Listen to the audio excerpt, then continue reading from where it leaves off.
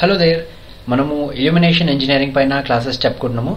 మనకు లాస్ట్ వీడియోస్లో ఇంట్రొడక్షన్ అయిపోయింది.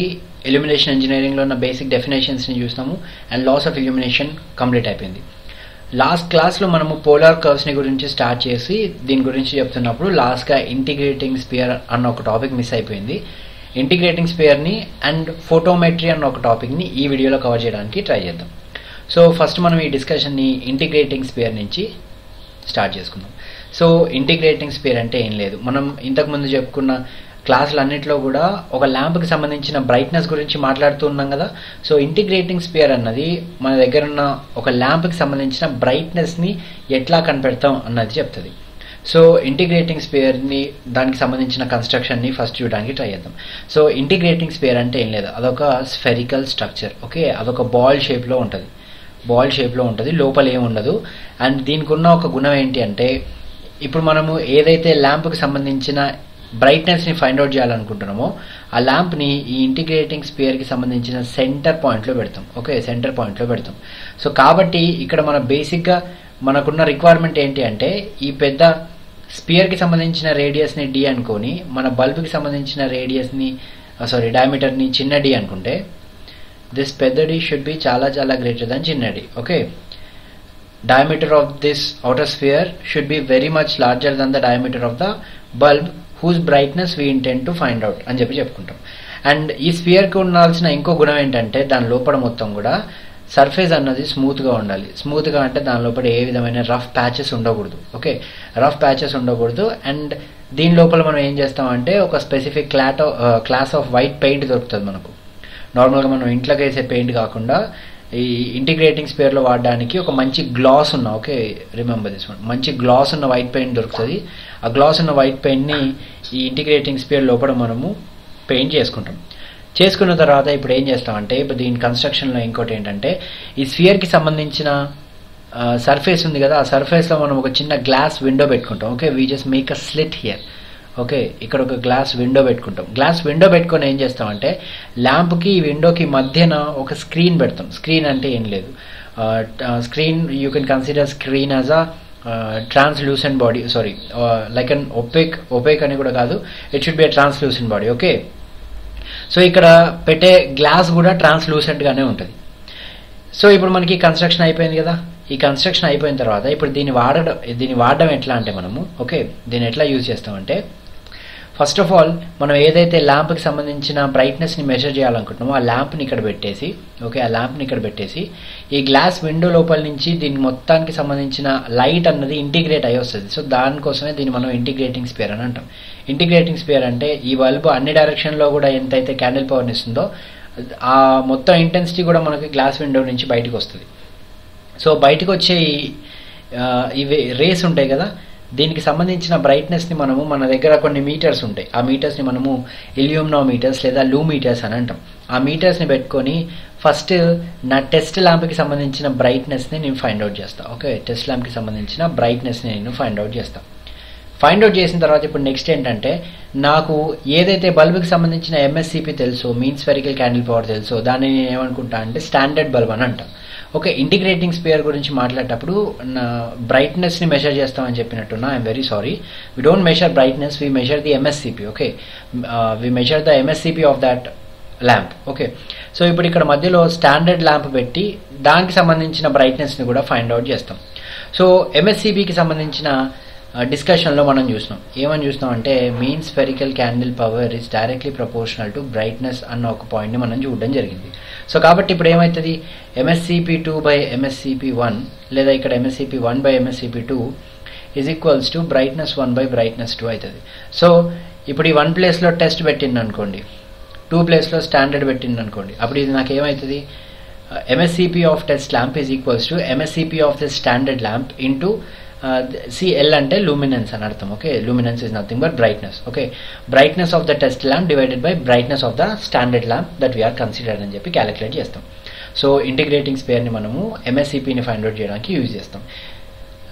అండ్ ఇప్పుడు నెక్స్ట్ ఏంటంటే, దీని గురించి చెప్పేటప్పుడు, ఇంటిగ్రేటింగ్ స్పియర్ గురించి చెప్పేటప్పుడు బ్రైట్నెస్ని మెజర్ చేయడానికి అన్న ఒక టాపిక్ వచ్చింది, రైట్? సో ఈ మెజర్మెంట్ని, బ్రైట్నెస్ని కానీ ఇల్యూమినేషన్ని కానీ లూమినెన్స్ని కానీ మెజర్ చేసే టాపిక్ని మనం ఏమంటాం అంటే ఫోటోమెట్రీ అని అంటాం.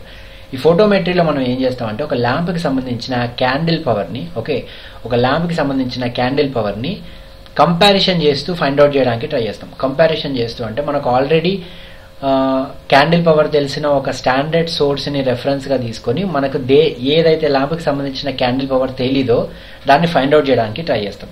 Okay, so photometry deals with the candle power measurement by comparison method employing what is called as the ఫోటోమీటర్స్. ఫోటోమీటర్స్ అన్న ఒక డివైస్ని వాడుకొని ఇది మనకు క్యాండిల్ పవర్ని మెజర్ చేసి ఇవ్వడం జరుగుతుంది. సో ఈ ఫోటోమెట్రీలో మనం చూసేటప్పుడు ఫోటోమీటర్ని ఎప్పుడు కూడా in conjunction with photometer table use చేస్తాం. ఫోటోమీటర్ టేబుల్ అని ఉంటుంది, దాని మీద ఫోటోమీటర్ని పెట్టి మనం దీన్ని వాడుకోవడం జరుగుతుంది. అది ఎట్లా పనిచేస్తుంది అంటే ఫోటోమీటర్ టేబుల్ అంటే ఒక ఫ్లాట్ టేబుల్ ఉంటుంది. ఆ ఫ్లాట్ టేబుల్ పైన ఏంటి అని అంటే ఒకటి స్లైడింగ్ కాంటాక్ట్ ఉంటుంది, ఇంకొకటి ఫిక్స్డ్ కాంటాక్ట్ ఉంటుంది. స్లైడింగ్ కాంటాక్ట్ ఫిక్స్డ్ కాంటాక్ట్కి మధ్యలో మనం ఏం చేస్తామంటే ఒకటి ఫోటోమీటర్ హెడ్ అని ఉంటుంది. ఫోటోమీటర్ హెడ్ని పెడతాం. ఫోటోమీటర్ హెడ్ని పెట్టి మనం ఏం చేస్తామంటే ఈ రెండింటి మధ్యలో స్టాండర్డ్ ల్యాంప్కి టెస్ట్ ల్యాంప్కి మధ్యలో దీన్ని మూవ్ చేస్తూ ఉంటాం. మూవ్ చేసి ఏం చేస్తామంటే దీన్ని ఫిజికల్గా మన ఐతో అయినా అబ్జర్వ్ చేయొచ్చు, లేదా దానికోసం కొన్ని మెథడ్స్ ఉన్నాయి, నాన్ విజువల్ కంపారిజన్ మెథడ్స్ ఉంటాయి.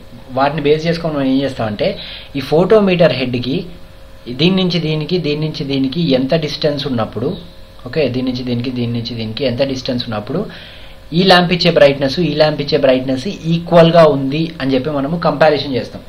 ఈక్వల్గా ఉంది అని మనకు అర్థమైపోయినప్పుడు దీన్ని కదల్చడం ఆపేసి ఈ డిస్టెన్స్లన్నీ మెషర్ చేసుకుంటాం. డిస్టెన్స్లన్నీ మెషర్ చేసుకున్న తర్వాత మనకు లాస్ ఆఫ్ ఇల్యూమినేషన్లో ఫస్ట్ది ఇన్వర్స్ స్క్వేర్లా చూసినాం కదా.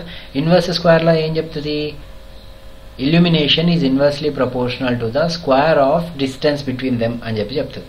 సో ఈ బేసిస్ పైన నాకు స్టాండర్డ్ సోర్స్కి సంబంధించిన ఈ వాల్యూ తెలుసు అంటే నేను టెస్ట్ ల్యాంప్కి సంబంధించిన ఈ వాల్యూ కూడా కనిపెట్టొచ్చాను కదా. దాని అర్థం దాన్ని ఎట్లా కనిపెడతా అంటే E1/E2 is equals to R2² అనుకున్నప్పుడు నాకు E1 అన్నది టెస్ట్, E2 అన్నది స్టాండర్డ్ అనుకుంటే స్టాండర్డ్ని పైకి పంపించేస్తే నాకు ఇప్పుడు ఏదైతే ఫైండ్ అవుట్ చేయాలనుకుంటున్నానో అది వచ్చేస్తుంది. ఇల్యూమినేషన్ వచ్చింది కదా. ఇల్యూమినేషన్ వచ్చిన తర్వాత నెక్స్ట్ మనం ఏంటంటే ఇంటెన్సిటీని ఫైండ్ అవుట్ చేస్తాం. Intensity is directly proportional to illumination, లేదా illumination is directly proportional to intensity. కాబట్టి ఈ ఫార్ములా అన్నది ఇంటాక్ట్గా మెయింటైన్ అవుతుంది. డైరెక్ట్ ప్రపోర్షనల్ కాదు, ఇన్వర్స్ ప్రపోర్షనాలిటీలో ఉంటాయి. E and I are in inverse proportion. So కాబట్టి ఇక్కడ మనకి ఏమవుతుంది? E2/E1 is equals to I1/I2 అవుతుంది. I1/I2 is equals to R1²/R2², లేదా వీటన్నిటిని కూడా మనము ఇన్వర్స్ చేసుకోవచ్చు. I2/I1 is equals to R2²/R1² లాగా కూడా రాసుకోవచ్చు. సో ఇప్పుడు నాకు క్యాండిల్ పవర్ ఏమవుతుంది? Candle power of test lamp is equals to candle power of test lamp is equals to candle power of standard source, దీనికి సంబంధించిన క్యాండిల్ పవర్ నాకు తెలుసు, ఇంటూ L2²/L1². ఇక్కడ L2 L1 అంటే ఏం లేదు, ఆర్ని నేను L అని రాసుకున్నాను అంతే. R2²/R1² అని చెప్పి చేస్తే నాకు ఏదైతే ల్యాంప్కి సంబంధించిన క్యాండిల్ పవర్ని నేను ఫైండ్ అవుట్ చేయాలనుకుంటున్నానో అది నాకు వచ్చేస్తుంది. సో ఇప్పుడు ఈ ఫోటోమీటర్ హెడ్ అనుకున్నాం కదా. ఈ ఫోటోమీటర్ హెడ్స్ అన్నవి మోనోక్రోమాటిక్ కాదు. ఇప్పుడు సపోజ్ స్టాండర్డ్ ల్యాంప్ నాకు రెడ్ లైట్ని ఇస్తుంది, టెస్ట్ ల్యాంప్ కూడా నాకు రెడ్ లైట్ ఇచ్చింది అనుకోండి. అంటే సేమ్ కలర్ ల్యాంప్స్ని యూజ్ చేసేటప్పుడు మనం యూజ్ చేయగలిగిన ఈ ఫోటోమీటర్ హెడ్స్ ఒకటి బన్సన్ టైపు, దీన్నే మనము గ్రీస్ స్పాట్ టైప్ ఫోటోమీటర్ అని చెప్పంటాం. అండ్ ఇంకొకటి లమ్మర్ బ్రాదం ఫోటోమీటర్. సో ఇందులో మనకి ఏం చేస్తుంది అంటే ఈ లమ్మర్ బ్రాదంలో కూడా మనకు మళ్ళీ రెండు రకాలుగా అనిపిస్తాయి. ఒకటి ఏంటంటే ఈక్వాలిటీ ఆఫ్ బ్రైట్నెస్ టైప్, ఇంకొకటి ఏమో కాంట్రాస్ట్ టైప్. అంటే ఒక టైప్ ఏమో బ్రైట్నెస్ని రెఫరెన్స్గా తీసుకుంటే, ఇంకొకటి ఏమో కాంట్రాస్ట్ని లైట్లో మనం చూసేటప్పుడు కొన్ని కాంట్రాస్ట్ అన్న ఒక కాన్సెప్ట్ వస్తుంది. అదేంటో మనం చూద్దాం. సో ఈ రెండింటి బేసిస్ పైన పనిచేసేది మనకు లమ్మర్ బ్రాదంలో రెండు టైప్ ఆఫ్ ఫోటోమీటర్స్ ఉన్నాయి. అండ్ బ్రైట్నెస్ టైప్ కంటే కూడా కాంట్రాస్ట్ టైప్ అనేది మనకు చాలా యాక్యురేట్గా పనిచేస్తుంది. అది కాకుండా మనకు ఒకవేళ స్టాండర్డ్ ల్యాంప్ అన్నది రెడ్ కలర్తో పనిచేసి టెస్ట్ ల్యాంప్ అన్నది గ్రీన్ లైట్ ఇస్తుంది అనుకోండి. సో మరి అట్లాంటి టైంలో కూడా మనం దానికి సంబంధించిన బ్రైట్నెస్ని ఎవాల్యుయేట్ చేయాలి కదా. సో కాబట్టి ఫోటోమీటర్ హెడ్ని మనం ఏం చేస్తామంటే గిల్డ్స్ ఫ్లికర్ ఫోటోమీటర్ అని చెప్పి దొరుకుతుంది. ఓకే, ఇక్కడ గిల్డ్స్ అని రాసుకోండి, GUILDS. Okay, guilds flicker photometer అని చెప్పి దొరుకుతుంది, దాన్ని యూజ్ చేసుకుంటాం. అండ్ ఇవన్నీ కూడా ఏంటంటే విజువల్గా మనం అబ్జర్వ్ చేయాల్సినవి. అంటే ఫోటోమీటర్ హెడ్ని చూసి మనం జడ్జ్ చేయాలి, రెండింటి మధ్యలో కూడా బ్రైట్నెస్ అన్నది ఈక్వల్గా ఉందని చెప్పి మనం జడ్జ్ చేయాలి. సో మనం కొన్నిసార్లు తప్పు చేయొచ్చు. సో ఆ కారణం చేత మనకి ఏంటి అని అంటే 2 ఎలక్ట్రానిక్స్ హెల్ప్ తీసుకొని, ఓకే, ఎలక్ట్రానిక్స్ హెల్ప్ తీసుకొని 2 నాన్ విజువల్ ఎయిడ్స్ని మనం కనిపెట్టినాం, నాన్ విజువల్ ఫోటోమీటర్స్ని కనిపెట్టినాం. అందులో ఫస్ట్ది ఏంటి అని అంటే, ఓకే, దీన్ని మనం ఫోటో సెల్స్ అంటాం. ఏవైతే మనం డైరెక్ట్గా చూడకుండా వాటంతట అవే క్యాలిబ్రేట్ చేసుకొని మనకు కంపారిజన్ ఇస్తే వాటిని మనం ఫోటో సెల్స్ అంటాం. వాటిలో ఒక టైపు ఫోటో వోల్టాయిక్ సెల్, ఇంకొకటి ఏమో photo emissive cell. Okay, and ఇంకొకటి మనము బ్రైట్నెస్ని మెజర్ చేయడానికి యూజ్ చేసే ఇన్స్ట్రుమెంట్ని లూమీటర్ అని అంటాం. And ఇల్యూమినేషన్ని in terms of లక్స్లో measure చేసేదాన్ని ఇల్యూమినేషన్ ఫోటోమీటర్ లేదా ఇల్యూమినోమీటర్ అని చెప్పి పిలుచుకుంటాం. సో ఈ వీడియో ఇక్కడికి ఎండ్ అవుతుంది. మనము నెక్స్ట్ వీడియోలో ఇంకొన్ని టాపిక్స్ డిస్కస్ చేయడానికి ట్రై చేద్దాం. Thank you very much.